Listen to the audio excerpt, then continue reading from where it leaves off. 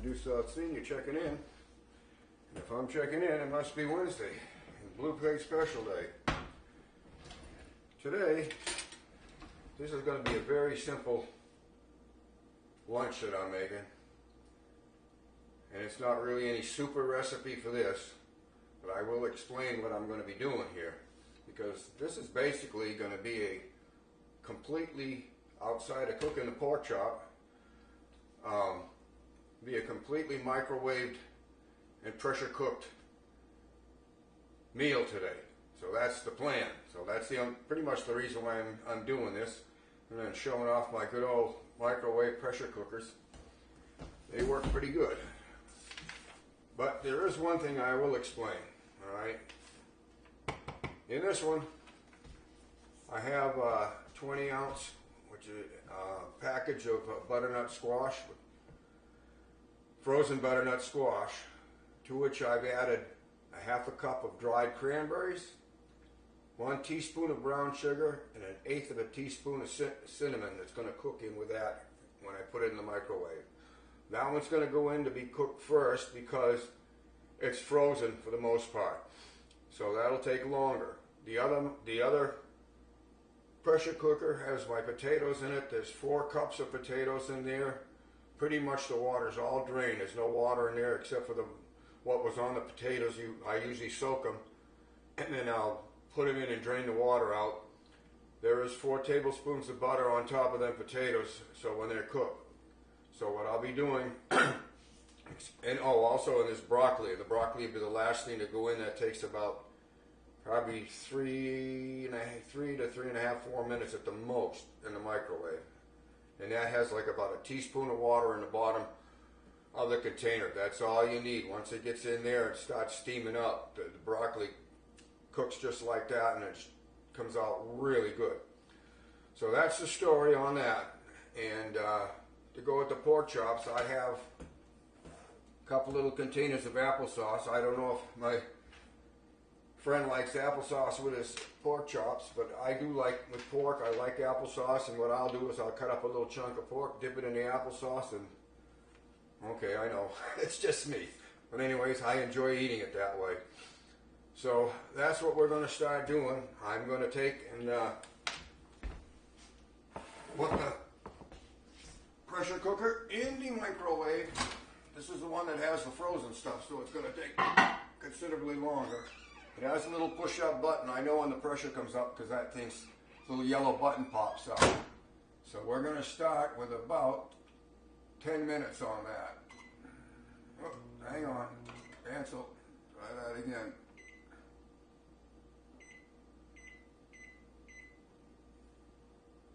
All right. Now we're on the beam, as it were. So I will be shutting off for now while that cooks, and be back on when it's time to swap over to the taters. Well, I'm back on. I originally put the squash in for 10 minutes, and I decided to give it an extra 5 and hope for the best here, so, because it was frozen. So we're just waiting for it to go beep.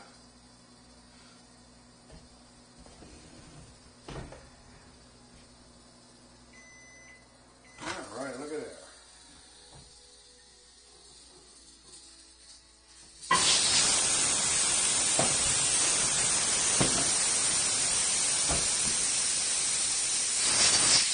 It's not exactly what I wanted that to do.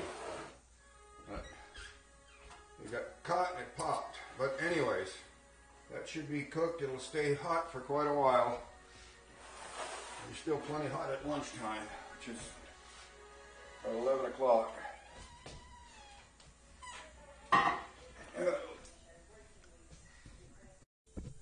Alrighty now, I'm back. I forgot I had the TV on, and I don't like the noise in the background along in my video. So the potatoes are in.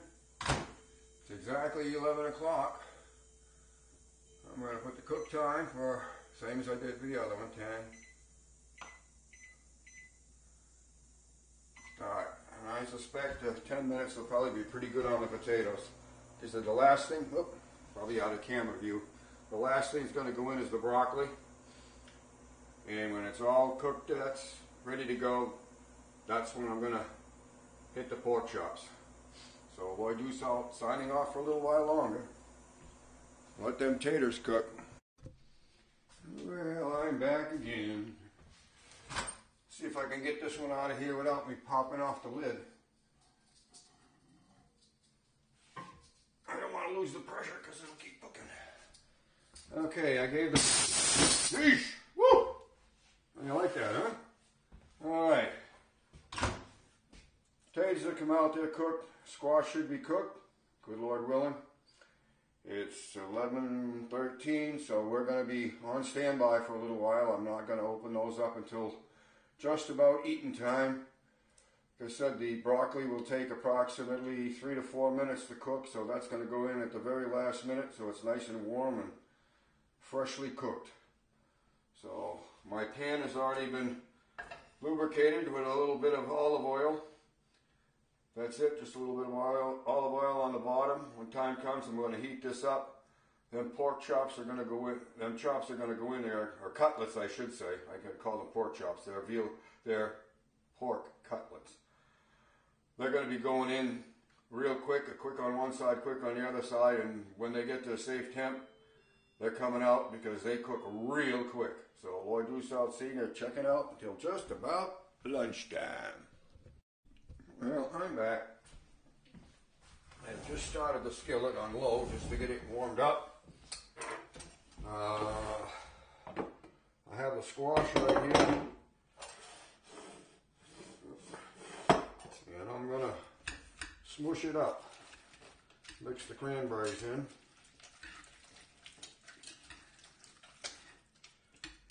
Now, it's not going to be completely just broken up. I'm just trying to get it so that the nice mixed with the cranberries.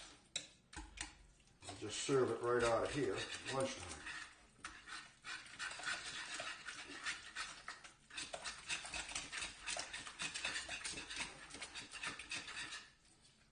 Okay.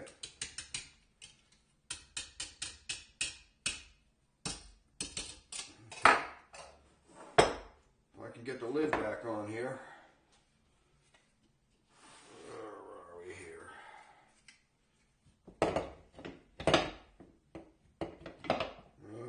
That one aside. Over here we have the taters. I have to work them over. So the deal is with the potatoes, I've already shook this can up.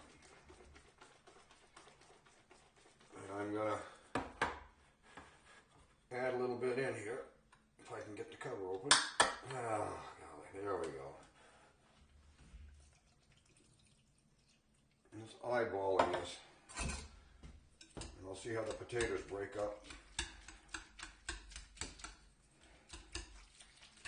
I may have to use my potato masher on them.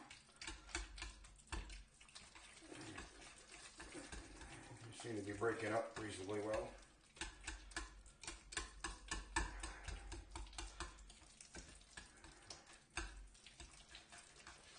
Stand by one.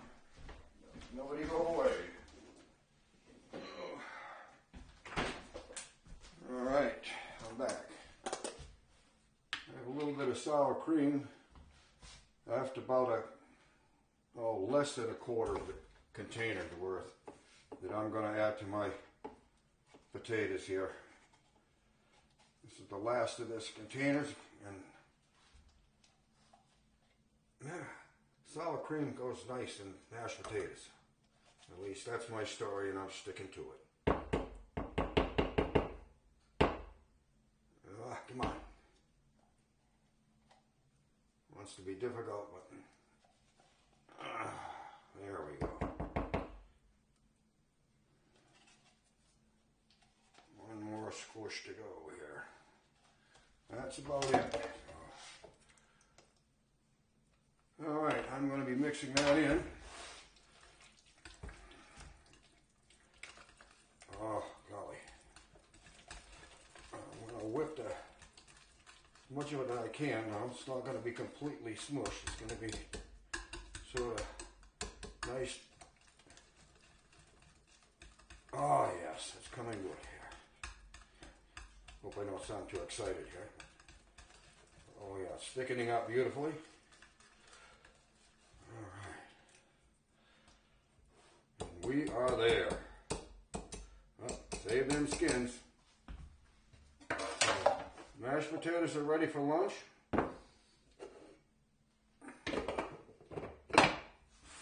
Cover on that. 11:43, sounds pretty good. We're going to put the broccoli in the micro zapper. I got a pretty good bunch in there, so I'm going to go 3 minutes and 30 seconds. My frying pan is coming up. I don't have it up to temperature yet. Evaporated milk out of the way.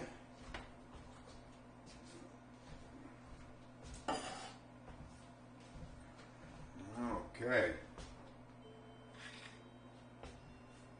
We'll be turning the camera off just for a little bit here. A little quick catch me up. The broccoli is done. Perfect at 3.5 minutes. It'll stay there. It'll stay nice and warm. We're at about 11:48, so we're running pretty much on time.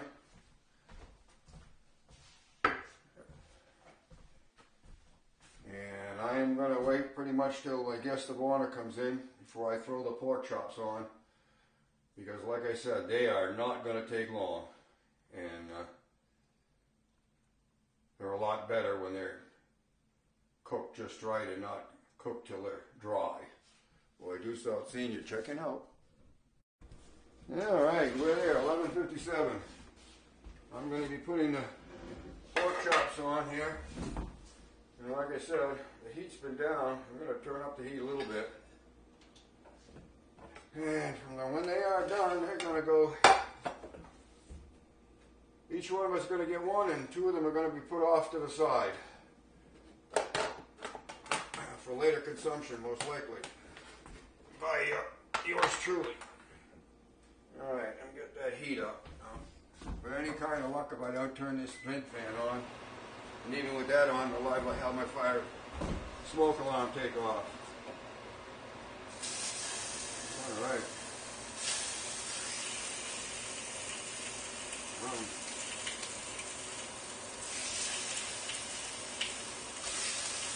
Believe me, this is not going to take long.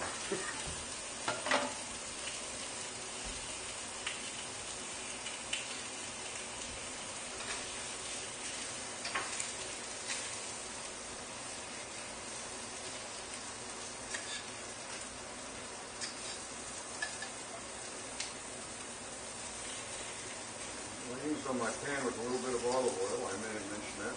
Or not.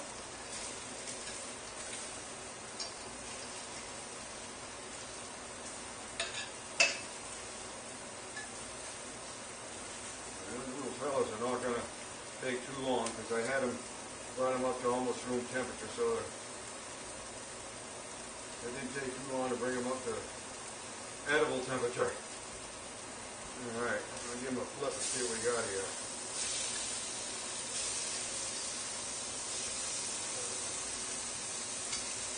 I believe this is not going to take too long here. Try to keep them moving a little bit.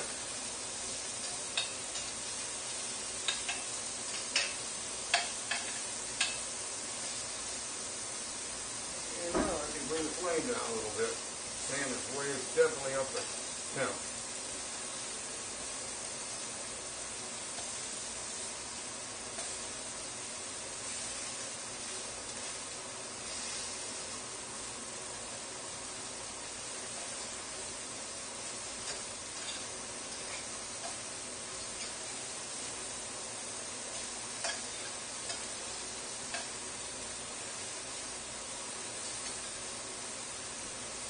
The nice thing about pork nowadays, well, either nice or not nice, is the pork industry gives enough antibiotics to the critters that chances of catching something from pork pretty slim to none. Alrighty now. They should be just about there, or if not, beyond there. And I don't want them to go beyond there, so we're going to call it there. So we have one for me, one for Paul, and two for later. How about that, huh? Now, if I can get these covers off, we can do some serving here. I don't know how the camera's angling at me, but maybe we got away with this. I can turn that noisemaker off. There, we'll hope. Okay, let me get into the goodies here. Okay, here you have the butternut squash with the cranberries. All right, a little bit more of that, not much. And in this corner, we have my beautiful, beautiful, gorgeous, at least in my eyes, potatoes. All right, I should have moved those a little bit differently, but Paul will forgive me, I'm sure. Make a little room here. Get that cover off. Get some sprigs of broccoli to put on the edge. Come on, kids, out of there. No fighting. And Paul can always come back for more. That's for sure. Okay, there's Paul's plate. Guest of honor. And I'm going to be turning off the camera and making mine, and we're going to have some lunch.